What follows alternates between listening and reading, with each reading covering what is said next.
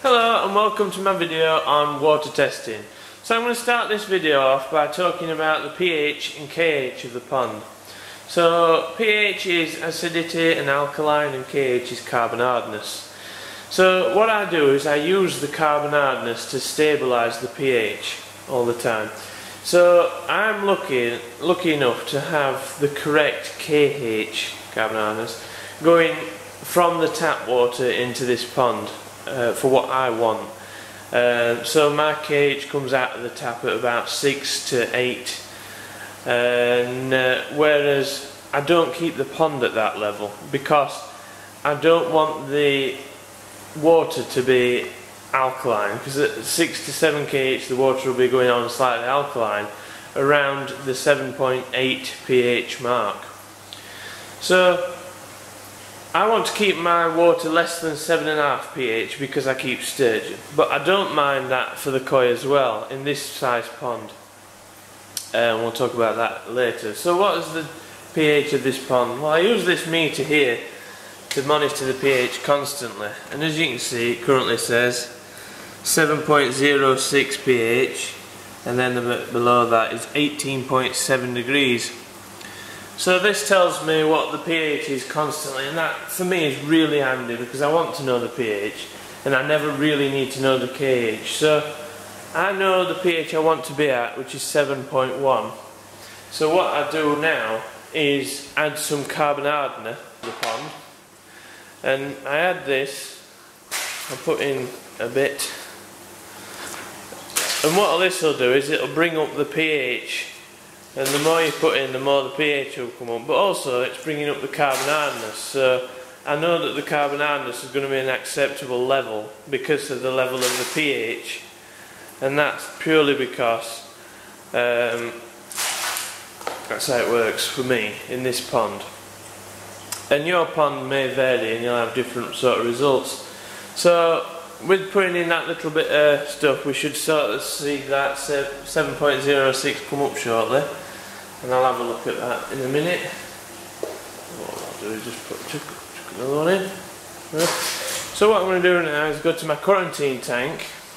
Now I don't add carbon hardener to this pond because it has a high level of water trickling into it for the percentage volume of the pond. So as you can see, it is 7.97 pH. So you can see that 7.97 pH and 19.2 degrees. So why is this at 7.97? Well, it's got a higher carbon hardness because of the amount of water that comes from the tap water. That's why the carbon hardness is higher in this pond without me adding any carbon hardener. Now, what are the advantages to having a higher carbon hardness level? Well, it makes your water pH more stable. You're less susceptible to pH crashes and stuff like that. Higher levels of carbon hardness is better for blacks in fish, so fishes with blacks in them, well, the black will definitely look a lot deeper with a higher level of carbon hardness, but at the same time, high levels of carbon hardness reduces the red pigment, so the red can sort of become weaker with higher levels of carbon hardness, so it's best to find the balance for the fish that you have in your pond. But also, high levels of carbon hardness affect your filtration systems. If you've no carbon hardness in your filtration system, then what you're going to find is that the bacteria that breaks down the ammonia will not be created because they use the carbon hardness to create their skeleton and stuff like that. So it is important to have carbon hardener to be able to break down ammonia properly as well. And you'll find that different filtration systems use the different carbon hardness differently. So you might find that, for example, a plastic media uses a hell of a lot of carbon hardness and you've got to keep adding it like crazy, whereas a different type of media, like a ceramic media, might not use it as much and you might not have to add it, which is the case with the quarantine tank where I don't have to add it because it's sufficient what I get from the tap. So as we can see here, look, it's going 7.09 now and it's working its way slowly up. Because of that carbon hardener that I've just added. So I'm going to start by looking at the ammonia level of the pond. Now I'm going to use one of these Tetra pond tests as a guideline. Now you get these from any shop really, any koi shop will give you this type of test with chemicals. And I don't use them very often. I'll show you what I use shortly. Just using this as a demonstration.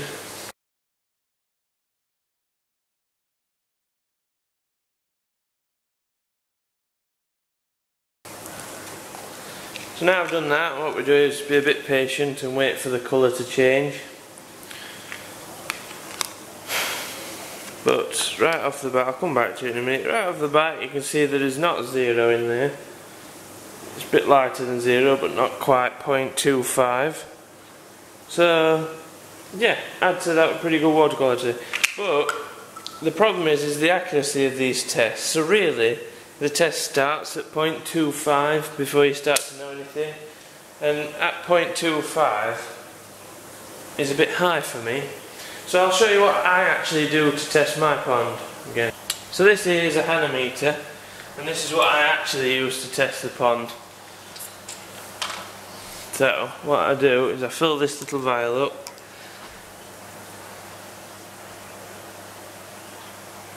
To its required amount. Using a syringe is cheating, but it's so much easier. These testers are quite good, they're quite accurate, and they give you a really good result. Ludicrously expensive, especially for what they are, but there you go, it's one of the things. So what I've done is I've just put that in there with nothing in it. It's just a bit of water in it, and now you can see it says 0 on the screen, so I've just zeroed it. So what I do now is I fill that up with reagents. Oops. Now these are the reagents that you use for testing ammonia, an A and a B, and you put in 4 drops of each into here. So that's what I'm doing now.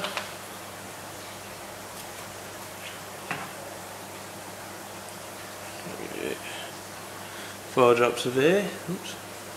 1, 2, 3, 4.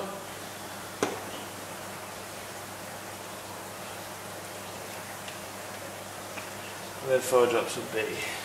Come on. 1, 2, 3, 4. And then give it a quick shake. Clean it off again. Just cleaning it.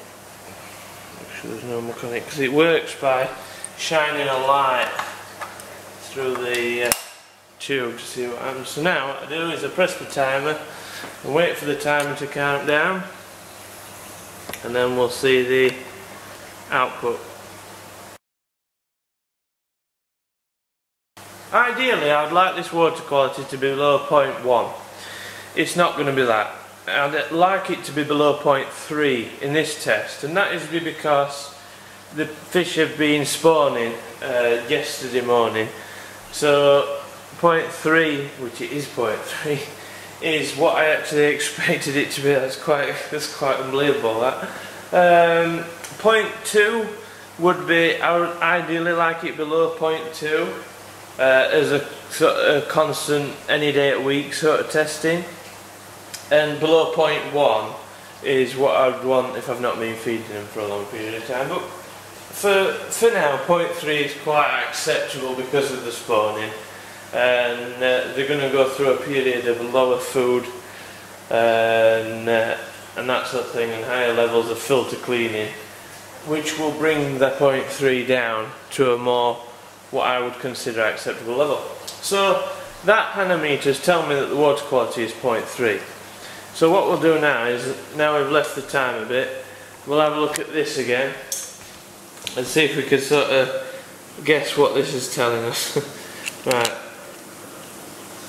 now that is, to me, telling us that there's no milligrams per litre in that water. If I stand it up, you have a different look at it. Change the light. Yeah, perhaps just over 0 milligrams per litre, but obviously the next step down is 0.25. So, you know, these tests are not very good, whereas the Hana Meter's test results I actually do trust. I do trust what this tells me, and it obviously gives me a more accurate reading. That's why I like the Hana Meter, because I like to stay. 0.3 is literally my worst case now. I don't think I've actually seen it that high in quite a while. It only really gets that high when they're spawning. But usually I can actually predict now, and I don't use the Hana Meter quite as often. I can predict from what the fish are telling me what the ammonia level is, and when I need to clean the filters and stuff like that. So there you go, that's ammonia. Also, on the ammonia note, I know for a fact, and I might show you that the ammonia level in this quarantine tank is a lot higher. Now, why do I actually have a lot higher ammonia level in the quarantine tank? Well, that's because it's a smaller tank. But why do I also think it's more acceptable? But what you get with the smaller tank is the situation where the ammonia level fluctuates quite rapidly. So in an afternoon this tank's ammonia level will be high because they're being fed all day, and then they'll not get fed at night, so it'll drop quite considerably again. Whereas when I've got the big pond, which is 9,000 gallons of water, the fluctuation in the ammonia level just doesn't happen. It fluctuates over weeks, not hours and not days.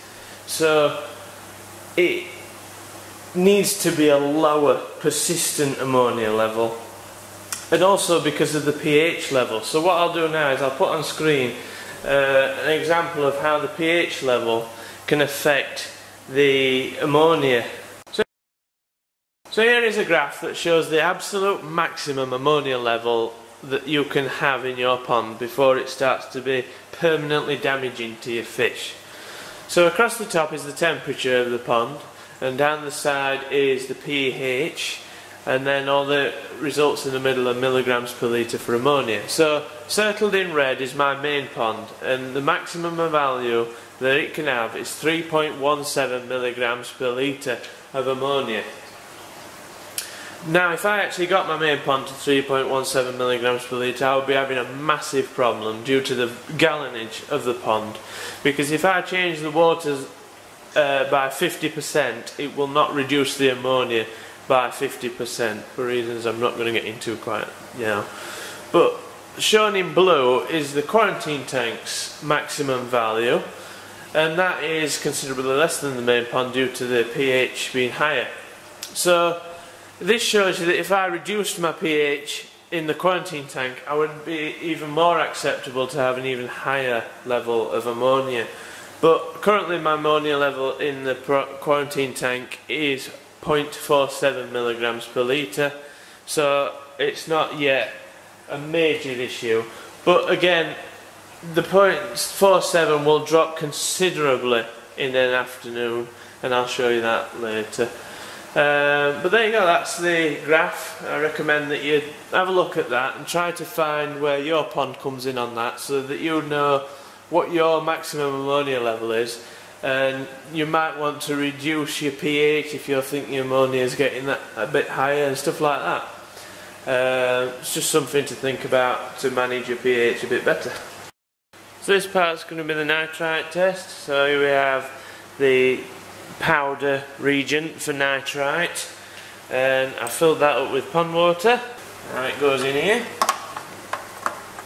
and you zero it, then you put your region in. So this is the bit that I find really difficult. I've never been good at these powder ones, much rather the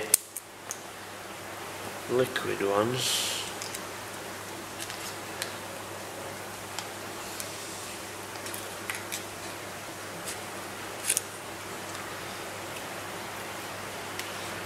Camera.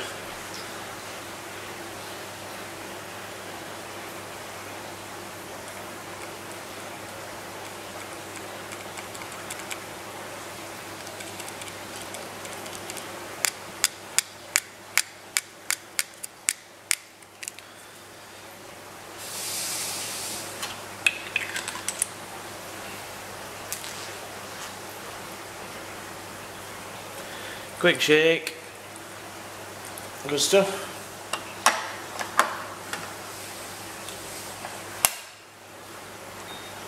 So, a bit about this tester. This tester is really good, it's really accurate, really expensive.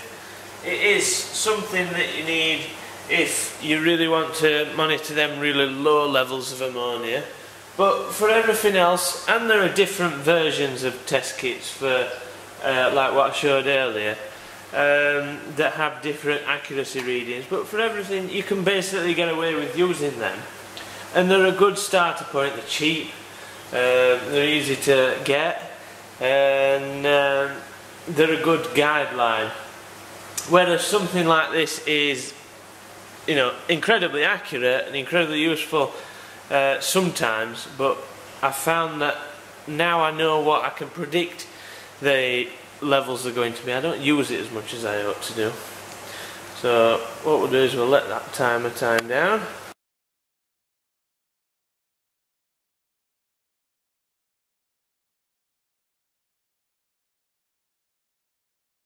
So a result of 0.09 is actually quite a good result for this pond, and what I would expect, as even though the ammonia is a bit high.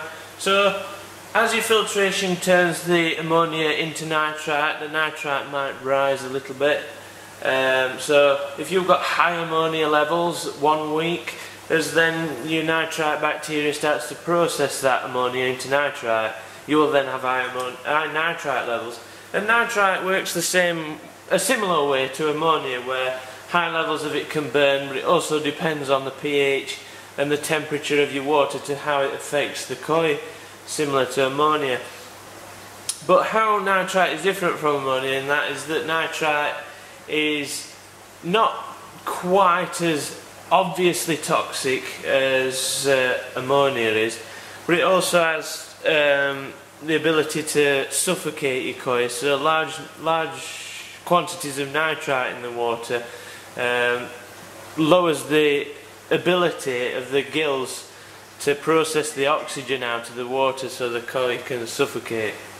So realistically, the maximum level of nitrite for a koi pond would be 0.2 milligrams per litre. Anything higher than that and you would start to see issues, and obviously the closer to zero that you can get that, the better. But with nitrite, if you trickle water in like I do, you will naturally have a better quality, a better result from your nitrite, because trickling it in seems to get rid of that. So this is the nitrate test. Nitrate is good to keep as low as possible because it will lower your chances of getting stuff like blanket weed and stuff like that. However, it isn't that harmful to fish. It's just good food for plants, really.